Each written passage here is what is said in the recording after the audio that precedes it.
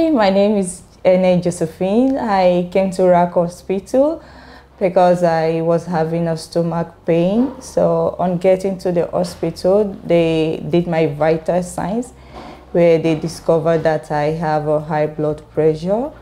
And during the course of the investigation, they were able to see that I have ovarian cysts which need to be removed immediately.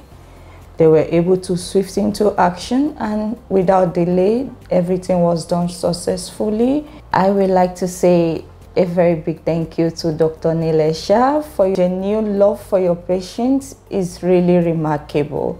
I want to say thank you even in the when I don't have family and friends around. You are able to talk to me and calm me down to prepare me for the operation and make me to see it like it's a very simple thing, which really helped my post-operation. I want to say thank you to entire staff of the ICU and everyone here, everyone in the hospital, their team. Thank you very much.